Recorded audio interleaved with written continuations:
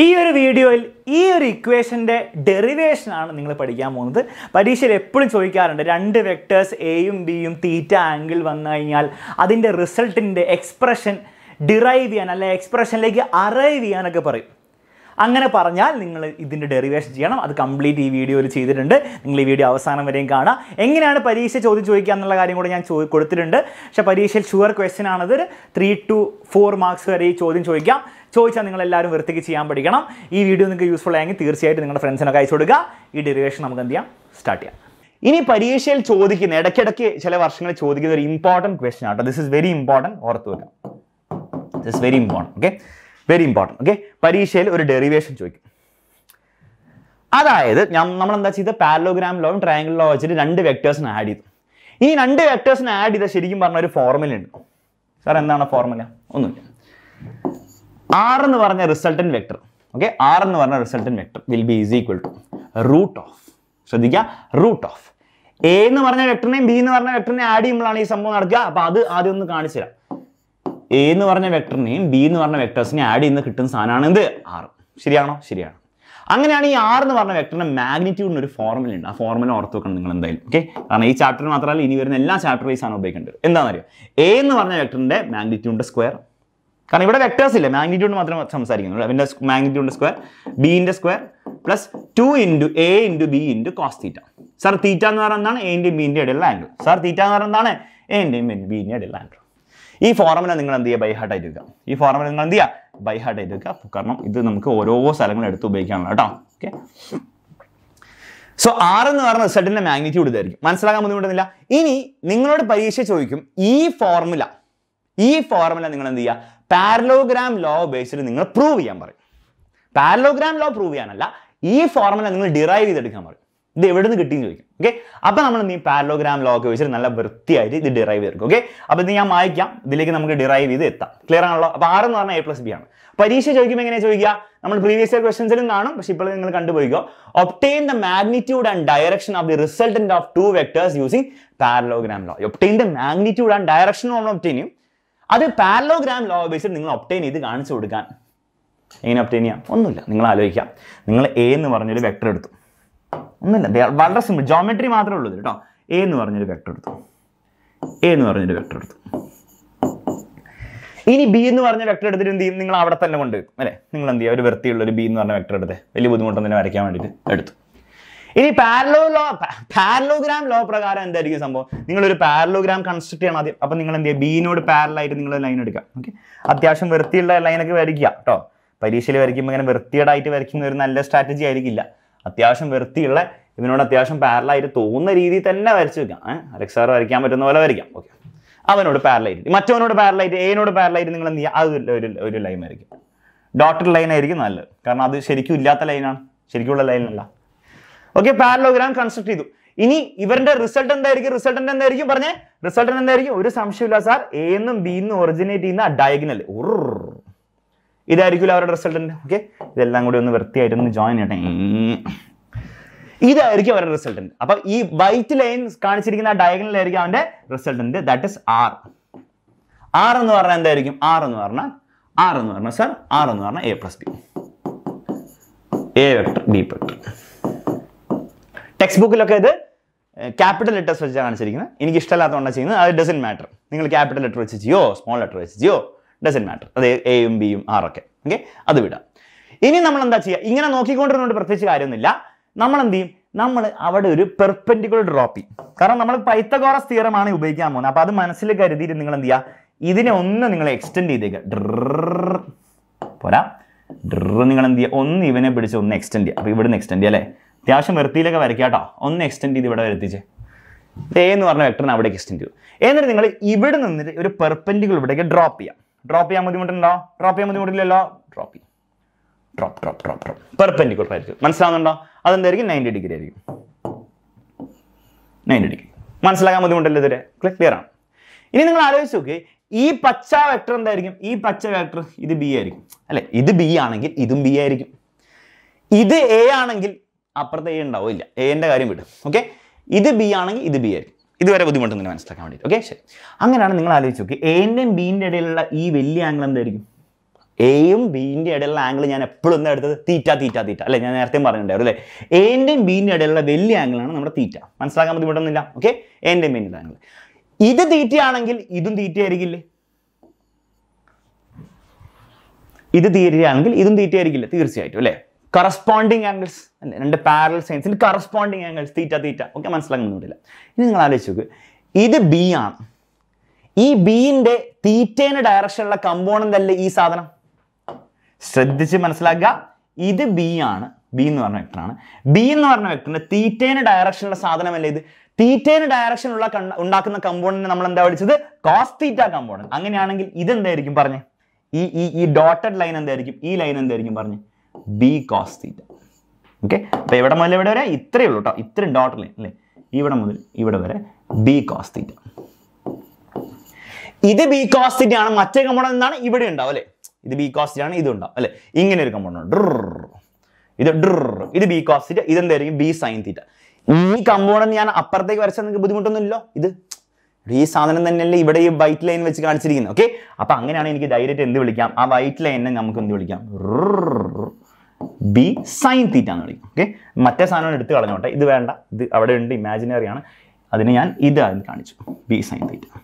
കാരണം ബേസിക്കലി ഞാൻ ഇവിടെ ഇങ്ങനെ എടുത്താലും ഇതും എന്തായിരിക്കും? സെയിം മാഗ്നിറ്റ്യൂഡ് ആയിരിക്കും. ഓക്കെ, അപ്പൊ ഇത് ബി സൈൻ തീറ്റ ആണെങ്കിൽ ഇത് മെയിൻ സൈൻ. ഇത് ബി സൈൻ തീറ്റ എന്നുള്ള കാര്യത്തിൽ സംശയമൊന്നുമില്ലല്ലോ. കാരണം ഇത് ബി ആണ്, ഇത് ബി കോസ് തീറ്റ ആണ്, അവനോട് പെർപെൻഡിക്കുലർ ആയ സാധനമാണ് ബി സൈൻ തീറ്റ. പക്ഷേ ഈ ബി സൈൻ തീറ്റ ഞാൻ ഇവിടെ കാണിച്ചാൽ നിങ്ങൾക്ക് ബുദ്ധിമുട്ടൊന്നുമില്ല. രണ്ട് മാഗ്നിറ്റ്യൂഡ് സെയിം ആയിരിക്കും, B sine theta B sine theta. Okay, clear ആണ്? ശരി. അപ്പൊ ബി കോസ് തീറ്റയും ബി സൈൻ തീറ്റയും നിങ്ങൾക്ക് കറക്റ്റ് ആയിട്ട് കിട്ടി. ഇനി അതല്ലാണ്ട് ചെയ്യാട്ടോ, നിങ്ങൾ കോസ് തീറ്റ ഇടുക, അപ്പൊ cos theta is equal to adjacent by hypotenuse കിട്ടും. അങ്ങനെയും ചെയ്യാം, അതിന്റെ ആവശ്യമൊന്നുമില്ല. കമ്പോണന്റ് സ്പ്ലിറ്റ് ചെയ്ത് B cos theta B sine theta. മനസ്സിലായല്ലോ? ശരി. ഇനി നമ്മൾ എന്താ ചെയ്യാന്ന് വെച്ചാൽ ശ്രദ്ധിക്കുക. ഇനി നമ്മൾ എടുക്കാൻ പോകുന്ന ട്രയാങ്കിൾ ശ്രദ്ധിക്കുക. ഈ കുഞ്ഞു ട്രയാങ്കിളിലല്ല നമ്മൾ കളിക്കാൻ പോകുന്നത്. ഇനി നമ്മൾ എടുക്കാൻ പോകുന്നത് വലിയൊരു റൈറ്റ് ആംഗിൾ ട്രയാങ്കിൾ തന്നെ. പക്ഷേ ഈ വലിയ റൈറ്റ് ആംഗിൾ ട്രയാങ്കിൾ, ആ വലിയ റൈറ്റ് ആംഗിൾ ട്രയാങ്കിൾ നിങ്ങൾ പൈത്തഗോറസ് തിയറം ഉപയോഗിക്കാൻ പോകണം. അതായത് അവന്റെ hypotenuse square is equal to, അല്ല hypotenuse is equal to root of അവന്റെ ബേസ് സ്ക്വയർ പ്ലസ് അവന്റെ ഓൾട്ടിറ്റ്യൂഡ് സ്ക്വയർ. ഓക്കെ, അവന്റെ ഹൈപ്പോട്ടന്യൂസ് എന്തായിരിക്കും പറഞ്ഞേ? അവന്റെ ഹൈപ്പോട്ടന്യൂസ് എന്തായിരിക്കും? 6 ആയിരിക്കും. റിസൾട്ടന്റ് വെക്ടർ ആയ 6 ആയിരിക്കും. മാഗ്നിറ്റ്യൂഡ് മാത്രം മതി നമുക്കിപ്പം, ഡയറക്ഷൻ വേണ്ട. ഓക്കെ, കാരണം മാഗ്നിറ്റ്യൂഡ് മാത്രമേ പൈത്തഗോറസ് തിയറത്തിൽ ഉപയോഗിക്കാൻ പറ്റുള്ളൂ കേട്ടോ. ശ്രദ്ധിക്കുക, ഈ hypotenuse will be is equal to അവന്റെ ബേസ്, അതായത് മൊത്തം എയും ഈ ബി കോസിനും ചേർന്ന ബേസിന്റെ square root of ബേസിന്റെ square plus അവന്റെ ഓൾട്ടിറ്റ്യൂഡിന്റെ square, B sine തീറ്റന്റെ square. Okay, clear ആണല്ലോ? ഉപയോഗിച്ചാലോ? ഇനി ഉപയോഗിച്ചാലോ? ശരി. അപ്പം hypotenuse is equal to root of ഇവന്റെ ബേസ് എന്ന് പറഞ്ഞാൽ ഇത്രയാണ്. അതായത് ഇത്ര എ പ്ലസ് ഒരു ബി കോസ് തീറ്റ, അതായത് A plus B cos theta ആണ് അവന്റെ ബേസ്. ശരിയല്ലേ? എ മാത്രമല്ല, A plus B cos theta ആണ് അവന്റെ ബേസ്. അതിന്റെ സ്ക്വയർ പ്ലസ് റൂട്ടിന്റെ ഉള്ളിൽ തന്നെ അവന്റെ ഓൾട്ടിറ്റ്യൂഡിന്റെ സ്ക്വയർ. ഓൾട്ടിറ്റ്യൂഡ് എന്താണ്? ഇതായിരിക്കും height. Height height high square. Height എന്തായിരിക്കും? ബി സൈൻ തീറ്റ ആയിരിക്കും. B sine തീറ്റന്റെ square, B sine theta whole square. അഥവാ B square sine square theta എന്ന് എഴുതിയാൽ ബുദ്ധിമുട്ടൊന്നുമില്ല. സ്ക്വയറിനെ ഞാൻ ഹോൾ സ്ക്വയർ എന്ന് എഴുതേണ്ട ആവശ്യമില്ല. ഇനി ഇവിടെ നമ്മൾ എക്സ്പാൻഡ് ചെയ്തേ പറ്റുള്ളൂ. A plus B whole square നമ്മൾ എക്സ്പാൻഡ് ചെയ്ത് എന്തായിരിക്കും കിട്ടുക? ആ രീതിയിൽ എന്താണ് ഇതങ്ങോട്ട് എക്സ്പാൻഡ് റൂട്ട് ഓഫ്. ഓക്കെ, ഇപ്പം തീരും. 2 സ്റ്റെപ്പ് സാധനം തീർന്നു. റൂട്ട് ഓഫ് ഇതെങ്ങനെ എക്സ്പാൻഡ് ചെയ്യുക? ഒന്നുമില്ല. ഫസ്റ്റ് ടേമിന്റെ സ്ക്വയർ എ സ്ക്വയർ എടുക്കുക. എന്നിട്ട് നിങ്ങൾ സെക്കൻഡ് ടേമിന്റെ സ്ക്വയർ എടുത്തോ അല്ലേ? എ സ്ക്വയർ പ്ലസ് 2ab വരെ A square plus B square plus 2b എന്ന് എടുക്കും കേട്ടോ.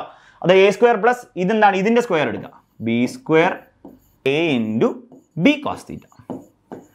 അപ്പൊ ഇതിന്റെ എക്സ്പാൻഷൻ കഴിഞ്ഞു. പിന്നെ അപ്പുറത്ത് എന്തുണ്ട്? ഒരു B square sine square theta plus ഒരു B square sine square theta. കാണുമ്പോൾ പേടിയാവുന്നുള്ളൂ, സംഭവം വളരെ സിമ്പിൾ ആണ്. നോക്ക്, ഇനി നിങ്ങൾ ആലോചിക്കുക, R is equal to basically നിങ്ങൾക്ക് എന്തുണ്ട്? റൂട്ട് ഓഫ് ഒരു എ സ്ക്വയർ ഉണ്ട്, പിന്നെ ഒരു ബി സ്ക്വയർ ഉണ്ട്. ബി സ്ക്വയർ 2 ഉണ്ട് അല്ലേ?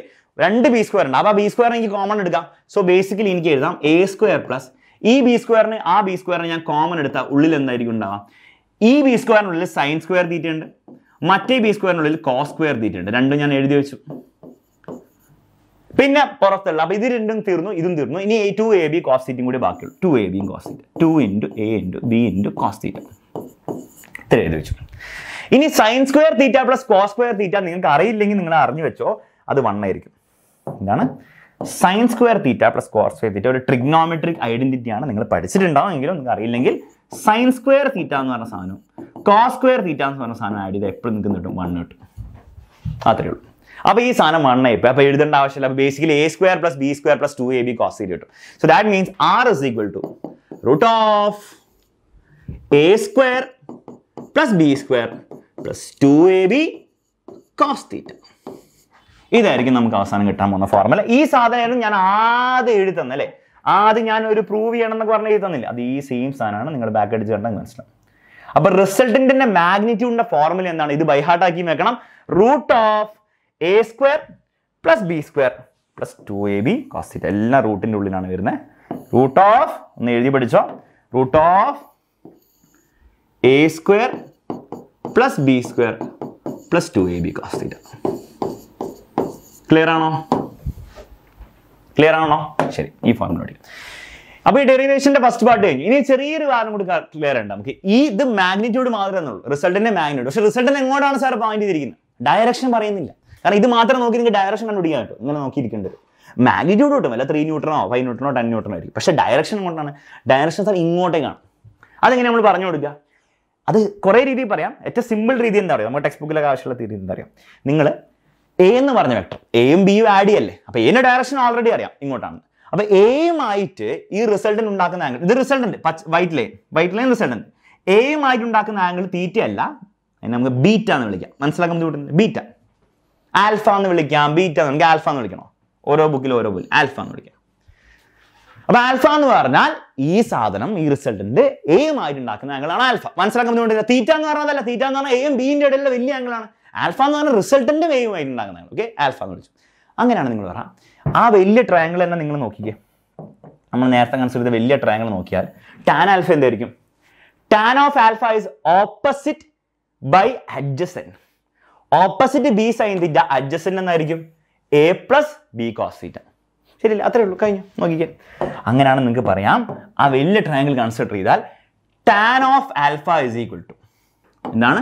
Tan of alpha is equal to എന്താണ്? Opposite divided by adjacent. Okay, opposite എന്താണ്? ഈ വലിയ ട്രയാങ്കിളിൽ ഓപ്പോസിറ്റ് എന്താണ്? B sine theta. B sine theta opposite B sine theta divide by adjacent എന്താണ്? അഡ്ജസെന്റ് എന്ന് പറഞ്ഞാൽ എ അല്ല, ഈ മൊത്തമാണ് അല്ലേ? വലിയ ട്രയാങ്കിൾ ആണ്, ഈ ട്രയാങ്കിൾ എടുക്കുന്നത്. അപ്പൊ അതിൽ അഡ്ജസെന്റ് എന്ന് പറഞ്ഞാൽ ഇത് മൊത്തം ഉണ്ട്. അതായത് A plus B cos theta, A plus B cos theta. എയും ബി കോസ് തീറ്റയും കൂടെ ചേർന്നാലാണ് അഡ്ജസെന്റ് കിട്ടുക. So that means A plus B cos theta. ഇതായിരിക്കും ടാൻ ആൽഫന്റെ ഫോർമുല. ഇനി ആൽഫേന്റെ എടുക്കണമെങ്കിൽ നിങ്ങൾക്ക് എന്താ എഴുതാം? ആൽഫ ഇസ് ഈക്വൽ ടു ടാനിന് എടുത്ത് കളഞ്ഞാൽ അപ്പത്തെ ടാൻ അവിടെ പോയി നിൽക്കും. പക്ഷെ അവിടെ പോയി ടാൻ നിൽക്കുമ്പോൾ ടാൻ ഇൻവേഴ്സ് എന്നല്ല. So tan inverse of B sine theta divide by A plus B cos theta. ഇത്രയും നിങ്ങൾ പ്രൂവ് ചെയ്താൽ നിങ്ങളുടെ പണി കഴിഞ്ഞു. ഇത്രയും നിങ്ങൾ പ്രൂവ് ചെയ്താൽ നിങ്ങളുടെ പണി കഴിഞ്ഞു. ഈ ആൽഫയും കൂടെ നിങ്ങൾ പ്രൂവ് ചെയ്യണം. അതാണ് ഡയറക്ഷൻ കാണിക്കുന്നത്. അപ്പൊ ഡയറക്ഷൻ എന്താണ്? ആൽഫയാണ് സാർ. ആൽഫ എന്ന് പറഞ്ഞാൽ എന്താണ്? ആൽഫ എന്ന് പറഞ്ഞാൽ ഈ resultant, angle between resultant and first vector A എന്ന് പറഞ്ഞ വെക്ടർ. ഓക്കെ, ശരി. മനസ്സിലാക്കാൻ ബുദ്ധിമുട്ടൊന്നുമില്ല, സിമ്പിളാണ്. അപ്പോൾ ഈ ഡെറിവേഷൻ പരീക്ഷ ചോദിച്ചാൽ നിങ്ങൾ ഈ രീതിയിൽ തന്നെ ചെയ്യാൻ പരിപാടി തീർക്കാം. ഇനി ഇത് ട്രയാങ്കിൾ ലോ വെച്ച് ചോദിക്കാണല്ലോ, നിങ്ങളോട് ചോദിക്കുകയാണ് യൂസിങ് പാരലോഗ്രാം ലോ ആണ് 90% ചോദിക്കാം. നാളെ ട്രയാങ്കിൾ ലോ ഉപയോഗിച്ചിട്ട് ഈ സാധനം ഒബ്റ്റെയിൻ ചെയ്യാൻ പറഞ്ഞാൽ നിങ്ങൾ എന്താ ചെയ്യുക? ട്രയാങ്കിൾ ലോ അത് സെയിം അല്ലേ? നിങ്ങൾ ആലോചിച്ച് നോക്ക്. ട്രയാങ്കിൾ ലോ എന്ന് പറഞ്ഞാൽ എന്താണ്? ബേസിക്കലി നിങ്ങൾ ഈ ബി എന്ന് പറഞ്ഞ വെക്ടറിനെ നിങ്ങൾ ഇവിടെ വെച്ച് തുടങ്ങുന്നു. ഇത് വരയ്ക്കുന്നേ ഇല്ല, ശരിയല്ലേ? എ ഇങ്ങനെ വരയ്ക്കുന്നു, ബി ഇങ്ങനെ വരയ്ക്കുന്നു, റിസൾട്ട് എടുക്കുന്നു. ബാക്കിയൊക്കെ സെയിം അല്ല ചെയ്തിരിക്കുന്നത്. ബാക്കിയൊക്കെ സെയിം അല്ലേ? മനസ്സിലാക്കാൻ ബുദ്ധിമുട്ടുണ്ടോ? പറഞ്ഞുതരാം. ട്രയാങ്കിൾ ലോ വെച്ച് let's say using triangle law ചെയ്താൽ, ഞാൻ ഫുള്ള് ചെയ്യുന്നില്ല, നിങ്ങൾക്ക് മനസ്സിലാവും സെയിം ആവാൻ പോകുന്നത് എങ്ങനെയാണ്. യൂസിങ് ട്രയാങ്കിൾ ലോ ചോദിച്ചു എന്ന് വിചാരിക്കാം, ചോദിക്കാൻ ചാൻസ് ഇല്ല, ചോദിച്ചു വിചാരിക്കും. നിങ്ങൾ സെയിം പരിപാടിയിലെ ചെയ്യാൻ പോകുമ്പോൾ നിങ്ങൾ ആലോചിച്ചു, എ എന്ന് പറഞ്ഞ വെക്ടർ ഇങ്ങനെ എടുത്തു, ബി എന്ന് പറഞ്ഞ വെക്ടർ ഇങ്ങനെ നിങ്ങൾ എടുക്കാണ്ട് നേരെ ഇങ്ങനെ തന്നെ എടുത്തു, ബി ഇങ്ങനെ എടുത്തു. അപ്പോൾ റിസൾട്ടന്റ് എന്തായിരിക്കും? Third side resultant. ഓക്കെ, ഇതായിരിക്കും ആർ എന്ന് പറഞ്ഞ വെക്ടർ. ഇനി നിങ്ങൾ എങ്ങനെ ചെയ്യാൻ പോകുന്നു? ഒന്നുമില്ല, നേരത്തെ ചെയ്ത പോലെ തന്നെ എനെ നിങ്ങൾ ഒന്ന് എക്സ്റ്റെൻഡ് ചെയ്യുന്നു, ഇവിടെ പെർപെൻഡിക്കുലർ ഡ്രോപ്പ് ചെയ്യുന്നു. അപ്പോൾ ബേസിക്കലി നിങ്ങൾക്ക് എന്താണ്? ഇത് തീറ്റയാണെങ്കിൽ ഇതും തീറ്റ ആയിട്ട് കിട്ടും, ഇത് തീറ്റയാണെങ്കിൽ ഇത് ബി കോസ് തീറ്റ ആയിട്ട് കിട്ടും, ഇത് ബി സൈൻ തീറ്റ ആയിട്ട് കിട്ടും. സെയിം പരിപാടി ചെയ്യുന്നു. ഈ വലിയ ഒറ്റ ട്രയാങ്കിൾ കൺസിഡർ ചെയ്യാൻ മതി അല്ലേ? പൈത്തഗോറസ് തിയറം ഉപയോഗിക്കുക. R is equal to root of A plus B cos theta whole square plus B sine theta whole square. നേരെ സെയിം സാധനം വരാൻ. ബേസിക്കലി നിങ്ങൾ ഈ സാധനം ഇല്ലാന്ന് വിചാരിച്ചാൽ മതി, മനസ്സിലായില്ലേ? ഇതില്ലാന്ന് വിചാരിച്ചാൽ മതി. അപ്പോൾ ബേസിക്കൽ ട്രയാങ്കിൾ വെച്ച് ചെയ്യാൻ പറ്റും. സെയിം സാധനം ചെയ്യാം, ആകെ ഡയഗ്രാം മാത്രം ചെറിയൊരു ഡിഫറൻസ് വരും, ബാക്കിയൊക്കെ സെയിം ആയിരിക്കും. ഓക്കെ, ബാക്കിയൊക്കെ സെയിം ആയിരിക്കും കേട്ടോ. ഓക്കെ, മനസ്സിലാക്കാം, ക്ലിയർ ആണ്? ഓക്കെ, ചെറിയൊരു കാര്യം ശ്രദ്ധിക്കണം. ഇതല്ല തീറ്റ. ഓക്കെ, ഇതല്ല തീറ്റ, ഇതായിരിക്കും തീറ്റ. അതായത് എൻ്റെയും ബിൻ്റെ ഇടയിലുള്ള ആംഗിൾ തീറ്റ, എൻ്റെയും ആറിൻ്റെ ഇടയിലുള്ള ആൽഫ. അപ്പോൾ ആ ഒരു ചെറിയൊരു കാര്യം ശ്രദ്ധിക്കുക കേട്ടോ. കാരണം ഇവിടെയാണ് ശരിക്കും ബി ഉണ്ടാവും, അതിൻ്റെ ഇടയിലുള്ള ആംഗിളാണ് തീറ്റ. അപ്പോൾ അത് നിങ്ങൾ എന്ത് ചെയ്യരുത്, ഇത് തീറ്റയിൽ എടുക്കരുത്. ഞാൻ അറിയാണ്ട് വരച്ചു പോയതാണ്. എൻ്റെയും ബിൻ്റെ ഇടയിലുള്ള ആംഗിളാണ് തീറ്റ. അപ്പോൾ ബാക്കി സെയിം ആയിട്ട് കേട്ടോ. ഓക്കെ, വേറെ ഒരു കോംപ്ലിക്കേഷനും ഇല്ല ഈ സംഭവത്തിൽ. ക്ലിയർ ആണല്ലോ? ശരി. അപ്പോൾ ട്രയാങ്കിൾ ലോ ഉപയോഗിച്ച് ചെയ്യാൻ പറ്റുകയാണ് നിങ്ങൾ ചെയ്യണം. ഈ ഒരു ഡെറിവേഷൻ ഇമ്പോർട്ടൻ്റ് ആണ്. 2-3 പ്രാവശ്യം പ്രാക്ടീസ് ചെയ്യണം വരും. അങ്ങനെ പ്രാക്ടീസ് ചെയ്താൽ നിങ്ങൾക്ക് സിമ്പിളായിട്ട് പരീക്ഷ എഴുതി വെക്കാൻ പറ്റും കേട്ടോ.